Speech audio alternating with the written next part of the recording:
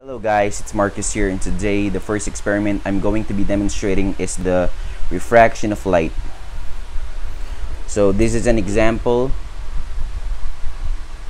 The reason the handle doesn't align in a perfect straight as the bottom part is submerged in water is because of the refraction of light.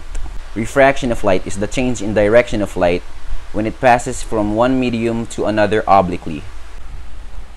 So for my second experiment, I will be demonstrating absorption. Absorption happens when light gets absorbed by an object.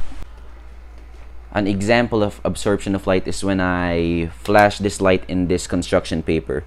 As you can see, it does not transmit the light coming from the flashlight entirely because the construction paper is actually absorbing the light that's being flashed to it. So it kind of looks like this.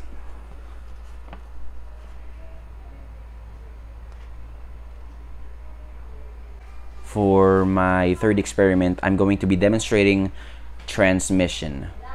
So this is an example of transmission. An example of transmission is the visor of this helmet, because the visor of the helmet is actually made from transparent material so that bikers can see through as they are driving their motorcycles. So that's why you can see what's in the back of the visor and what's in the front of the visor as you are wearing the helmet. So that's why. So for my fourth experiment, I will be demonstrating reflection. So this is an example of reflection. As you can see, I'm going to flash this light, and the light will bounce off the mirror and ricochet to the wall. Reflection of light occurs when light does not pass through an object, rather it bounces off of that object.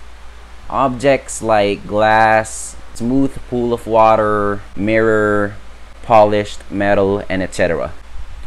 So earlier, as the light reflected on the mirror, it actually bounced off back and ricocheted to the wall.